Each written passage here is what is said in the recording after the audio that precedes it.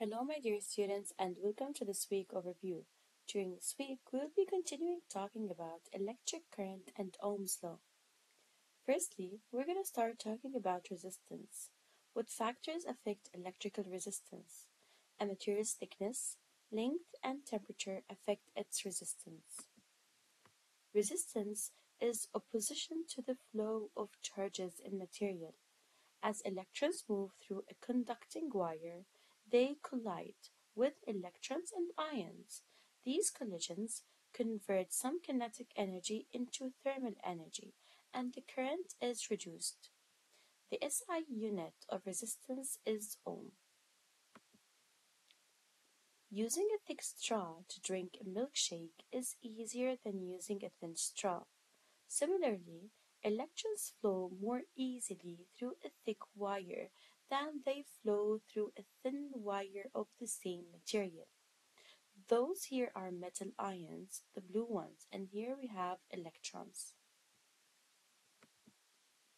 Resistance is greater in a longer wire because the charges travel farther. As temperature increases, a metal's resistance increases because electrons collide more often. A superconductor is a material that has almost zero resistance when it is cooled to low temperatures.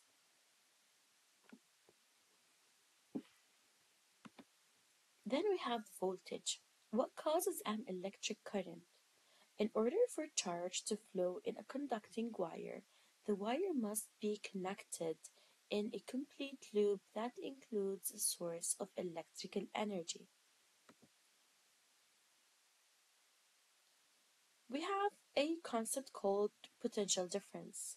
Water falls spontaneously from a higher to a lower height. Likewise, electric charges flow from a higher to a lower potential energy.